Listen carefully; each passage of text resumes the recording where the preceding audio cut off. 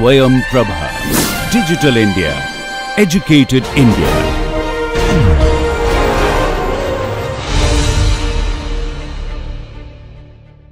Now we are going to discuss few generating functions. So the first one is called a probability generating function. So this is possible only with a random variable is a discrete random variable, and the possible values of xi's has to takes 0 or 1 or 2 like that. That means if the possible values of the random variable x takes a value only 0, 1, 2 and so on, then you can able to define what is the probability generating function for the random variable x as with the notation gxz, that is a probability generating function for the random variable x as a function of z, that is nothing but summation z power I, and what is the probability x takes the value I for all possible values of I. That means if the discrete random variable takes only countably finite value, then the probability generating function is a polynomial. If the discrete random variable takes countably infinite values, then it is going to be the series. So this series is going to be always converges, and you can able to find out what is the value at 1, that is going to be 1. And since it is going to be z power I, by differentiating you can get there is a easy formula, or there is a relation between the moment of order n with the probability function in the derivative of nth derivative, and substituting z is equal to 1. And suppose x is going to be a binomial distribution with the parameters n and p, then you can find out what is the probability generating function for the random variable x, that is going to be 1 minus p plus p times z power n, because the binomial distribution has the possible values are going to be 0 to n, therefore you will get the polynomial of degree n. Suppose x is going to be a Poisson distribution with the parameter lambda, because this is also a discrete random variable and the possible values are going to be countably infinite, whereas here the possible values are going to be countably finite. So here also you can find out what is the probability mass function, what is the probability generating function for random variable x, that is going to be e power lambda times z minus 1. So like that you can find out a probability generating function for only of a discrete type random variable with the possible values has to be a countably finite or countably infinite with the 0, 1, 2 and so on. The next generating function which I am going to explain, that is a moment generating function.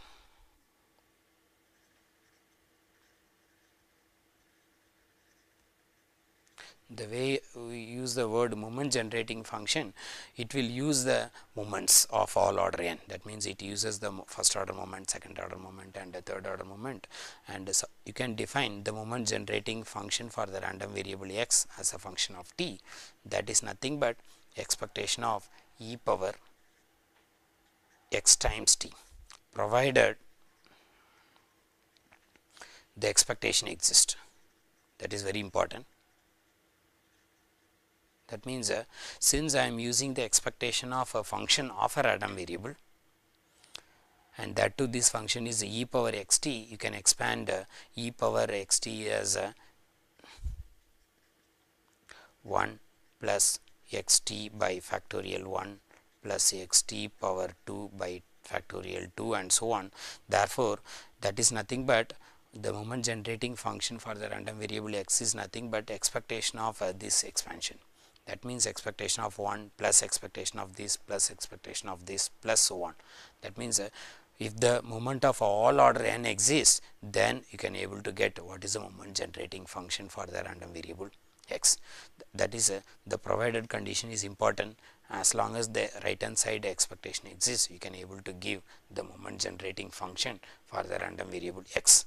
So here also many properties are there. I am just giving one property, mx of 0 is going to be 1, and there are some property which relate with the moment of order n with the derivative of a moment generating function. And I can give one simple example. If x is going to be binomial distribution with the parameters n and p, then the moment generating function for the random variable x, that is going to be 1 minus p plus p times e power t power n. Similarly, if x is going to be a binomial, if x is going to be a Poisson with the parameter lambda, then you may get the moment generating function is going to be e power lambda times e power t minus 1. And you can go for continuous random variable also. If x is going to be a normal distribution with the parameters mu and sigma square, then the moment generating function is going to be e power t times mu plus of sigma square t square. So this is very important moment generating function, because we are going to use this moment generating function of normal distribution in the stochastic process part also. There is some important property over the moment generating function. Suppose you have a n random variables and all n xi random variables are IID. That means a independent identically distributed random variable. That means the distribution of, when you say the random variable x and y are identically distributed, that means that the CDF of x and the CDF of y are same. For all x and y, both the values are going to be same, then we can conclude the both the random variables are going to be identically distributed. So here I am saying the n random variables are IID random variable. That means not only identical, they are mutually independent also. If this is a situation and my interest is to find out what is the MGF of sum of n random variables, that is Sn. So the moment generating function for the random variable Sn is going to be the product of the MGF of individual random variable. Since they are identical, the MGFs also going to be identical. Therefore, this is same as you find out the MGF of any one random variable, then make the power. So this independent random variables having the property, when you are trying to find out the MGF of sum of random variable, that is same as the product of MGF of individual random variables. Yeah, so here there is a one more property over the MGF. Suppose you find out the MGF of some unknown random variable and that matches with the MGF of any standard random variables, then you can conclude the particular unknown random variable also distributed in the same way. That means the way you are able to use the CDFs are same, then the corresponding random variables are identical. Same way, if the MGF of two different random variables are same, then you can conclude the random variables also identically distributed. Third, we are going to consider the another generating function, that is called characteristic function.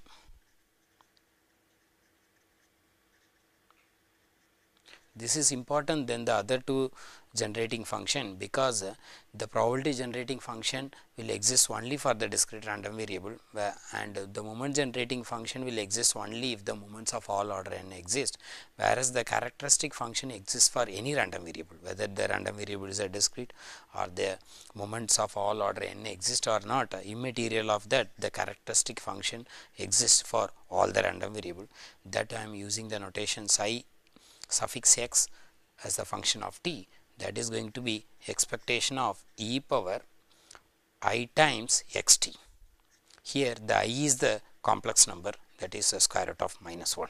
So this play a very important role, such that this expectation is going to be always exist whether the moment exists or not. Therefore, the characteristic function always exists. You can able to give the interpretation of e power, this is same as minus infinity to infinity e power I times tx d of CDF of the random variable. So that means whether the random variable is a discrete or continuous or mixed, you are integrating with respect to the CDF of the integrand function is e power I times tx, where I is the complex quantity, and if you find out the absolute, this is going to be using the usual complex functions you can make out, this is going to be always less than or equal to 1 in the absolute sense. Therefore, this integration is exists, and this integration is nothing but the Riemann-Stieltjes integration.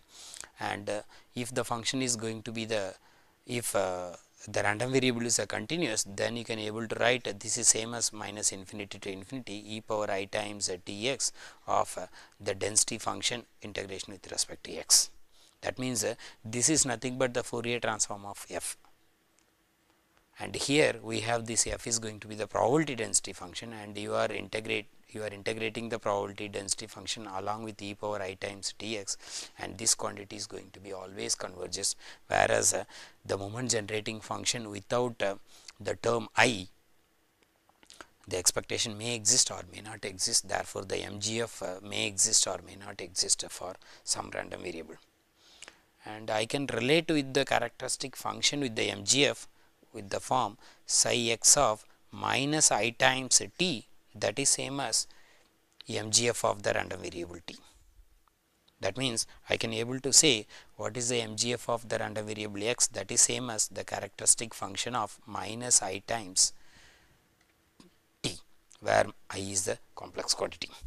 And here also the property of the summation of suppose I am trying to find out what is the characteristic function of sum of n random variables, and each all the random variables are IID random variable, then the characteristic function of Sn is same as when xi's are IID random variable, then the characteristic function of each random variable power n.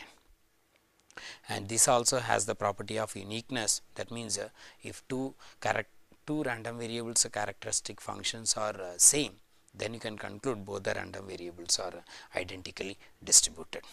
So, as a conclusion, we have discussed three different functions. First one is a probability generating function, and the second one is a moment generating function, and the third one is a characteristic function.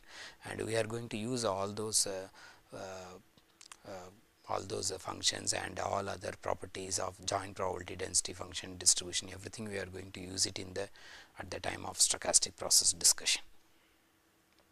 Next, we are going to discuss what is the how to define or how we can explain the sequence of random variable converges to one random variable. Till now we started with the one random variable, then using the function of a random variable you can always land up another random variable, or from the scratch you can create another random variable, because random variable is nothing but a real valued function satisfying that one particular property. Inverse image is also belonging to f. Therefore, you can create many more or countably infinite random variables or uncountably many random variables also over the same probability space. That means you have a one probability space, and in the one single probability space you can always create either countably infinite or uncountably many random variables. And once you are able to create many random variables, now our issue is what could be the convergence of sequence of random variable. That means if you know the distribution of each random variable, and what could be the distribution of the random variable x n as n tends to infinity. So, in this we are going to discuss different modes of convergence. That is, the first one is called convergence in probability. That means if I say a sequence of random variable x n converges to the random variable some x in probability, that means if I take any epsilon greater than 0, then limit n tends to infinity of probability of absolute of x n minus x, which is greater than epsilon, is 0.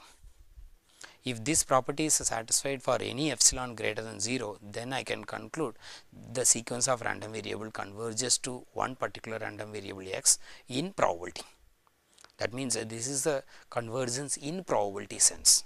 That means you collected possible outcomes that find out the difference of x n minus x, which is in the absolute greater than epsilon. That means you find out what are all the possible event which is away from the length of 2 epsilon you collect all possible outcomes, and that possible outcomes is that probability is going to be 0, then it is a convergence in probability. That means you are not doing the convergence in the real analysis the way you do.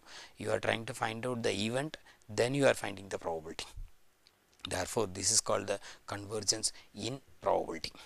The second one, it is a convergence almost surely. So, this is a second mode of convergence. This the notation is xn converges to x a dot s dot. That means the sequence of random variable as n tends to infinity, it converges to the random variable x as n tends to infinity, that is almost surely, provided the probability of limit n tends to infinity of xn equal to x, or xn is equal to capital X, that is going to be 1. That means first you are trying to find out what is the event for n tends to infinity, the xn takes a value xn x. That means you are collecting the few possible outcomes that as n tends to infinity, what is the event which will give xn same as the x, then that event probability is going to be 1. If this condition is satisfied, then we say it is going to be almost surely. I can relate with the almost surely with the, if any sequence of random variable converges almost surely, that implies xn converges to x in probability also. This is a third mode of convergence. That means if the sequence of random variable CDF converges to the CDF of the random variable x, then you can say that the sequence of random variable converges to the random variable in distribution. And I can conclude the sequence of random variable converges in almost surely implies in probability, that implies in distribution, whereas the converse is not true. And when I categorize this into the law of large numbers as a weak law of large numbers and a strong law of large numbers, if the mean of xn that converges to mu in probability, then we say it says it's a weak law of large numbers. Similarly, if the convergence in the almost surely, then we conclude this is going to satisfy the strong law of large numbers. The final one, that is the center limit theorem. You have a sequence of random variable with each are IID random variables, and you know the mean and variance, and if you define the Sn is in the form, then Sn minus n mu divided by sigma times the square root of n, that converges to standard normal distribution in convergence in distribution. That means whatever be the random variable you have, as long as they are IID random variable, and even these things can be relaxed, the sequence of random variable, the summation will converges to the normal distribution, or their mean divided by the standard deviation will converges to the standard normal distribution. With this, I complete the review of theory of probability in the 2 lectures. Then the next lecture onwards I will start the stochastic process. Thank you.